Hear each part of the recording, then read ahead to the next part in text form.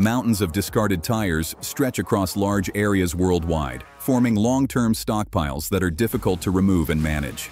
These piles occupy abandoned lots, open fields, and unused industrial sites, growing steadily as more waste accumulates each year. What most people don't realize is that a single site can span acres and contain millions of tires. Their scale creates persistent environmental, logistical, and safety challenges for communities and regulators. Every year, billions of additional tires are added to this expanding waste stream. Formerly essential to transportation and industry, they now accumulate in massive dumps that increase fire risks, toxic runoff, and pest problems. Agencies consistently warn that these sites pose ongoing public health and environmental threats. In the foreground, one discarded tire may appear insignificant, worn, and forgotten. Many people overlook that each tire still carries a considerable amount of stored energy. Beneath its aged rubber lies a complex mixture of carbon, hydrogen, and fuel-rich material components that hold significant potential for resource recovery as new conversion technologies continue to advance. This is how the trapped energy within waste tires is broken down and remade into liquid fuel, from start to finish.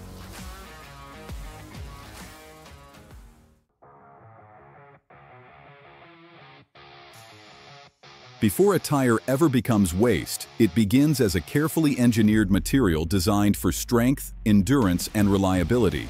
Tires are built from natural rubber, synthetic rubber, carbon black, steel, textiles, and chemical additives, each blended to withstand heat, friction, and the weight of entire vehicles. These components make tires incredibly durable, but also incredibly difficult to dispose of. Every year, the world produces over 1 billion new tires, and almost the same amount eventually becomes scrap. Once they reach the end of their life, they don't simply break down.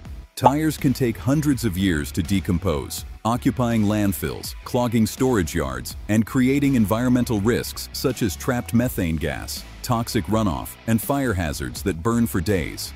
But within these discarded rings is something valuable. Up to 50% of a tire's mass is oil-derived material, a stored energy resource that does not disappear just because the tire is worn out. Globally, millions of tons of scrap tires represent a massive untapped energy reserve. This is where transformation begins. Instead of allowing mountains of tires to accumulate, modern recycling technology is now extracting value from what was once considered pure waste. By converting old tires back into usable fuel, industries across the world are discovering a circular pathway, one that reduces pollution, saves resources, and recovers energy that would otherwise be lost.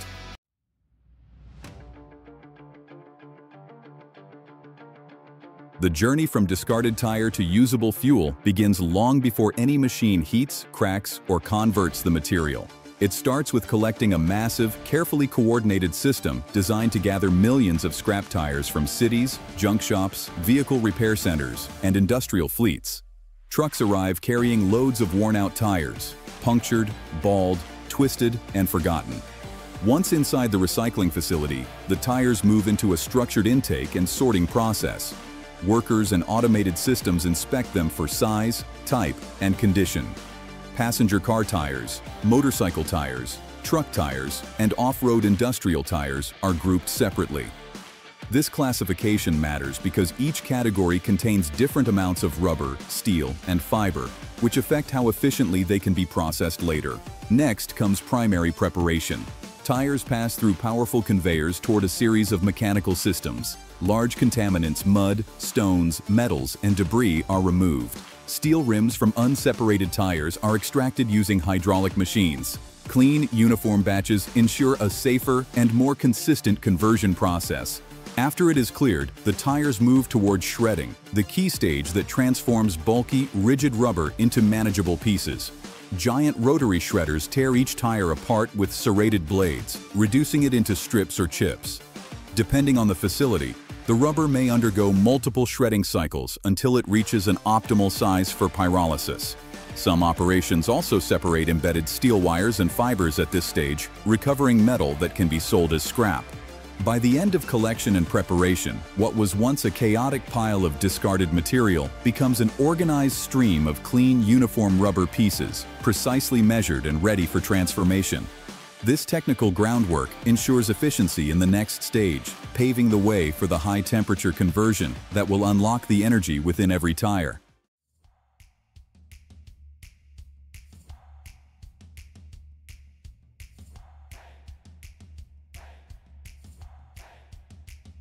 This is the moment the process shifts from simple preparation to true transformation. The shredded rubber, once part of a tire built for strength and endurance, now enters the heart of the facility, the pyrolysis reactor.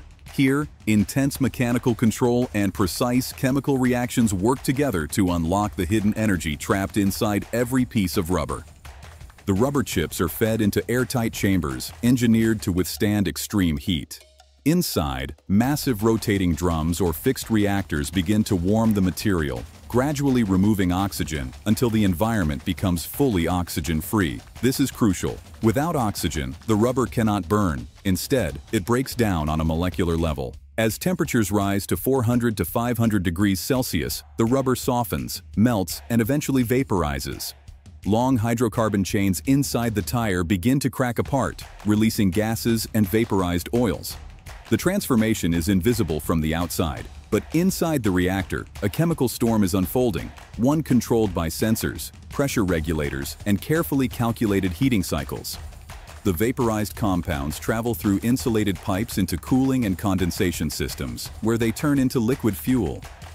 What emerges is crude tire pyrolysis oil, a dark, energy-rich product with multiple industrial applications.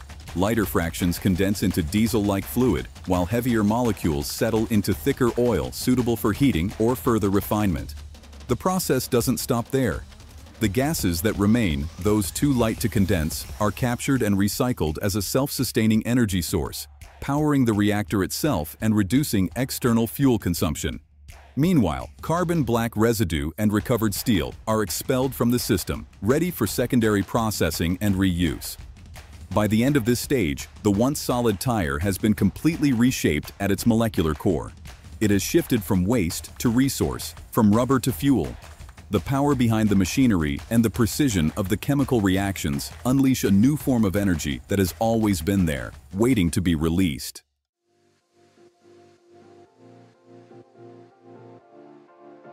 Once the initial transformation is complete, the newly recovered materials enter a second stage, one focused on precision, purification, and reshaping. This is where raw pyrolysis output becomes usable, standardized, and valuable. The crude tire oil first flows into a multi-stage filtration system, where fine carbon particles, residues, and impurities are removed. High-pressure filters, mesh screens, and sediment traps work together to clarify the oil, preparing it for further processing. From here, the oil enters fractional distillation units, tall steel towers heated in carefully controlled layers. These towers separate the oil into distinct categories based on their boiling points: light oil, diesel-like fractions, heavy industrial fuel, and occasionally naphtha-range components.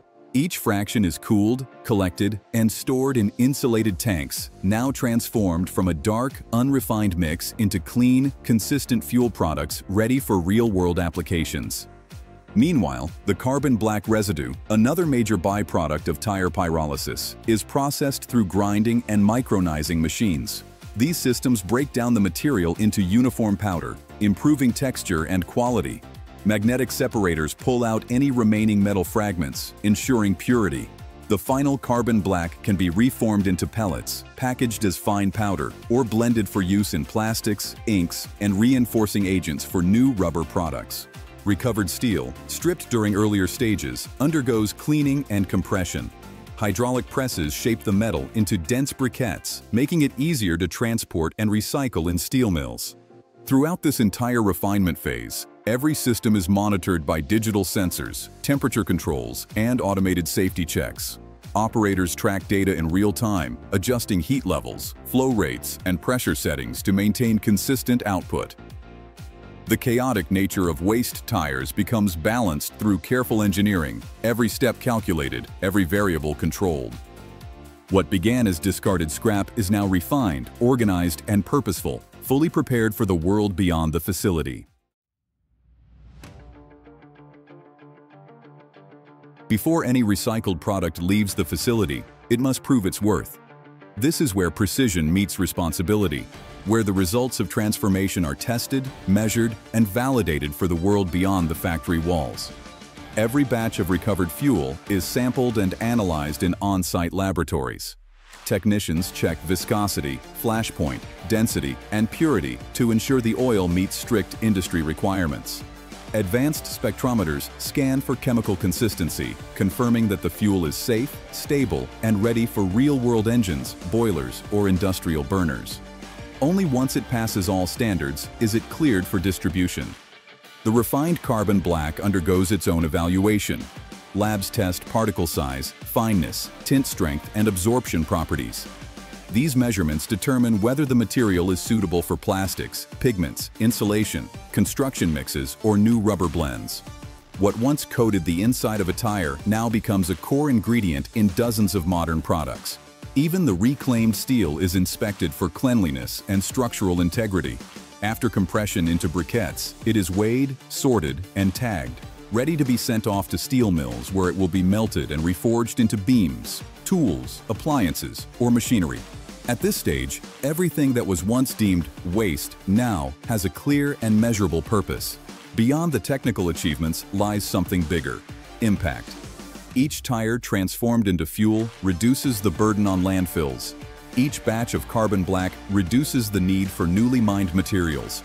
Each piece of recovered steel returns to the cycle instead of rusting in an open dump site. From rigorous testing to real-world application, the process proves one simple truth: nothing is truly wasted. Everything can be transformed.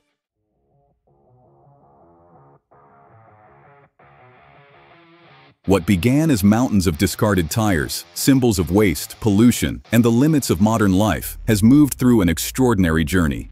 From forgotten rubber to reclaimed energy, from broken scraps to refined materials, from a problem to a possibility. Each drop of recovered oil fuels progress, each grain of carbon black becomes part of something new, and each piece of reclaimed steel finds purpose again together. These materials turn every recycled tire into a small victory for the planet, a step toward a world that wastes less and understands more. From start to finish, this journey proves that what we often view as useless can, in the right hands, become powerful once more.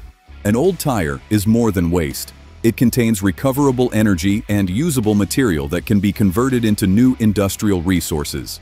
Through controlled processing and refinement, discarded rubber becomes a valuable input for fuel production, manufacturing, and other applications. What was once scrap is reprocessed, purified, and repurposed into products that support modern industries. This is the complete transformation of recycled tire oil and reclaimed materials, tracked from their origins to their final form, from start to finish.